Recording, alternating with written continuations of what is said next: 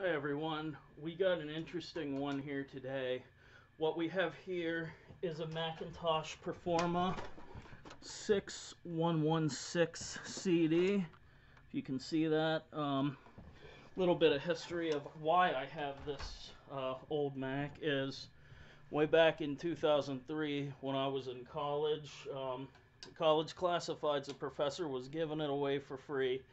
I snagged it up and I was completely unable to do anything with it because of that very interesting looking video port. That's that one beside the SCSI port that actually looks like a parallel port. And finally, after it's sitting in storage for years, this thing sat in storage longer than YouTube's existed. I got it in the fall of 2003, and it's been through, what, 14 summers and winters. So because I never had the video adapter, never powered it on, I can't remember if when I had it before, if I actually fired it up or not, just to see if it would power on. So the mystery is here. I wanted to record it to see what happens first thing, but finally acquired the necessary video adapter. And if you see this, that's not even a standard VGA adapter. I guess it's an Apple adapter. But then I also needed one of these, so I do have a CRT VGA back here. I don't know if it'll go through all the adapters or not. We'll try to do what we can with it. We're going to give a little bit of a rundown, look at the internal components, and if it gets working. This is the only Mac software I have. It's SimCity 2000 for Mac on floppy. This is the best PC game of all time. Age of Empires is a close second, but that's for another day. We'll see if we can get it working with these old discs from '93. So, with that being said, little bit of a background. Yesterday, before I made this video, I kind of just did a quick look up. I did find the manual and an old Mac site that kind of gives you the specs and everything on it. You'll see the link for those below. This was released in the summer of '95. It's a Power PC, CD drive, obviously.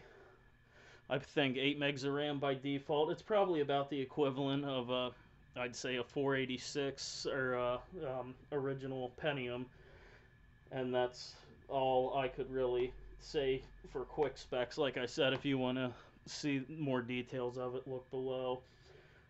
As far as the accessories go, these adapters I just acquired, but when this was given away to me, I got an Apple one-button mouse like they all used to be, the Apple keyboard, which has the mouse port here. It looks like PS2. I don't know if they're compatible or not, but since I have the Apple mouse and keyboard, we're good to go there. And interestingly enough, this is an external modem that looks like it doesn't take any external power. I'm not too familiar with the way Apple did things because I've been a PC user since the 3.1 days. The only experience I have with these old Macs is when I was in grade school and middle school. That's really all the school had. And if you're curious, the OS on this, I think, by default was Mac OS 7.5.1. So that's a little bit of the history lesson of how I acquired this, kind of what I learned about it. Next, we're going to go ahead here and look at the internal and external ports.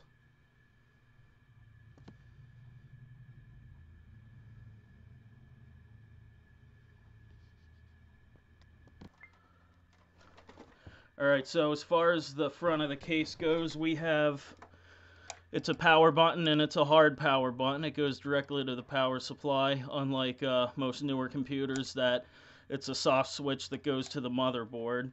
So I don't think the soft switches were invented when this was released in '95.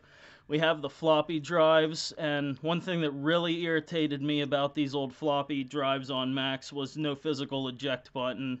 You could probably use a pinhole there, but I didn't know that as a kid and it really bothered me.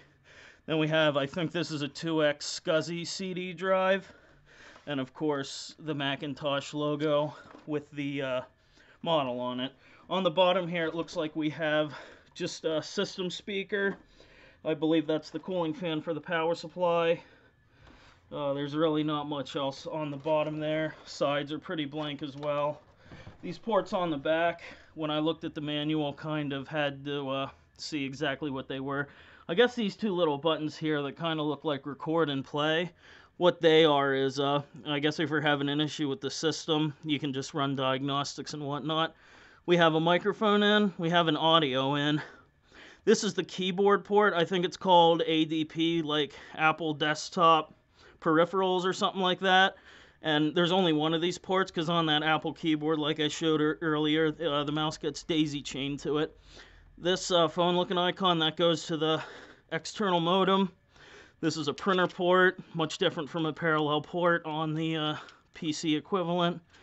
This video port, which I said was the main reason why I never actually got the system fired up.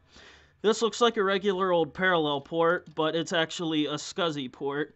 And then this, I believe the manual said it was some kind of monitor port. I didn't really look deep into it, but like I said, the links for all that stuff's at the bottom. And then we have the power supply here, the power that goes to the wall, and the pass-through if you want to plug your monitor in. Most newer power supplies never have these anymore. I don't know if there's a reason for that or if it just fell out of favor, but even old PCs would always have that pass-through power supply, but this one didn't for some reason. Okay, with that being said, we'll tear it open, see what we have inside. I think it's just these two clips here. It opens right up. So we look here. We have a regular SCSI 50-pin Apple branded hard drive, 700 megabytes. That's exactly what the manual said was included with it. And a Sony 2X drive. Can't go wrong with Sony. I'm a Sony fanboy, but not with video games. They're consumer electronics. And then we have a floppy connector here. It doesn't look like a regular floppy drive connector. I'm not sure what Apple used for their floppy, but it is a 3.5 floppy as it shows. We got the power supply here. It looks like there's a date code on here, but 9524C2, that's probably 1995. Who knows what else, and a serial number, of course. We look on the motherboard here. The PowerPC CPU doesn't even need a fan to get it to run. Reminds me of the old 486s. I don't know if there's any Pentium 1s that can work without a fan. I remember my first Pentium 1 did have a fan. These, I think, are memory expansion modules, but I also read in the manual that there's 8 megabytes of memory also soldered onto the motherboard, so I don't know if that was updated from the user that owned this or not. And then a mystery expansion card. I couldn't really find much info on that either. And then over here, of course, we have the SCSI connector, and it looks like the hard drive and the CD drive share the same SCSI connector, which I think with this old SCSI you could connect up to 15 devices, maybe 7. Little before when I really started to get into stuff. And we also have, this looks like a battery here, looks like a small AAA or something like that. Who knows if if it's a clock battery, it's probably almost completely dead if it works at all. And then these look like EDO memory slots, so I don't know. Like I said, over there, what we looked at earlier might have also been memory expansion, but I'm not sure on that. Like I said, the manuals might let us know. And then, interestingly enough, here's an AMD branded chip, which I don't know what that would be, because PowerPC architecture, I know, was based on Motorola, so I don't know the origins behind that, but this might have even been before AMD was making x86 processors. Everything else on here, you know, just motherboard details and whatnot. There's some Texas Instrument chips here as well. I don't know much about Apple's relationship with Texas Instruments, but, you know, they definitely are on the main boards here. And with Apple only making Apple hardware and virtually no one else, that's definitely, they must have had a relationship at one time or another. So that's pretty much the inside of the computer. Now's the moment of truth. We're going to try to fire this up and see what happens.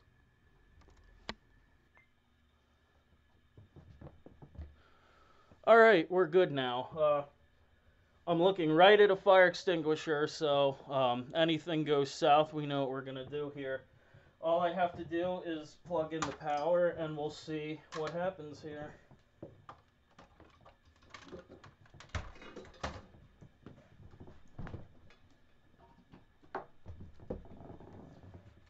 There it goes. It fired up. There's that old Mac sound. Oh, and there's a stamp code date, August 22nd, 95.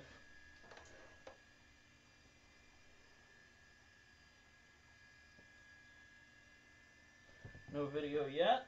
I'm not surprised though.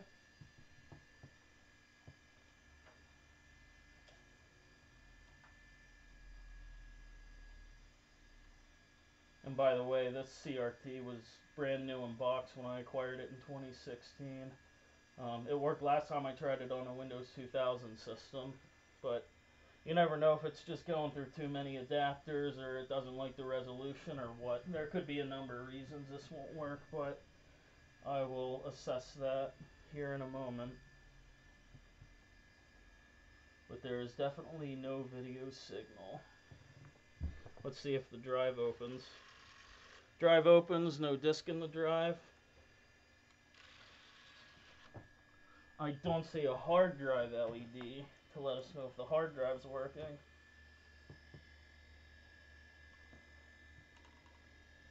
Maybe one of these diagnostic buttons will help us.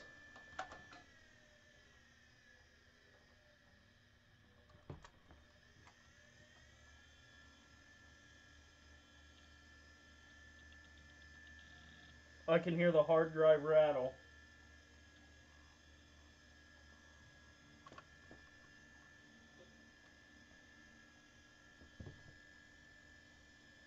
No clicks, so it's at least not clicking.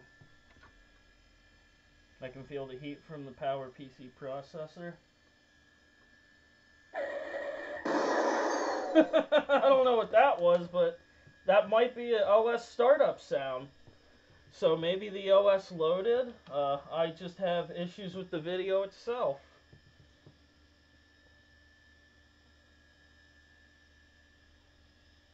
Unless that crash means the system crashed. It could be that too. Like I said, I'm not too experienced with mid-90s Macs, so...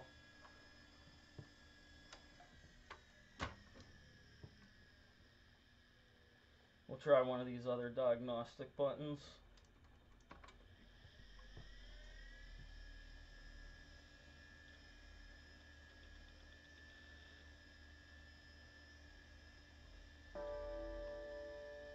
There's that first startup sound we heard. Hey! Look at that! I heard a click. Ho ho! Goofy resolution, but there's video.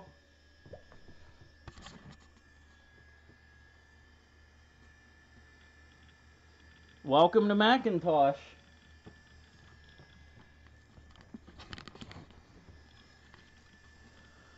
Mac OS starting up. I don't know what button I pressed to make it work, but somehow it did.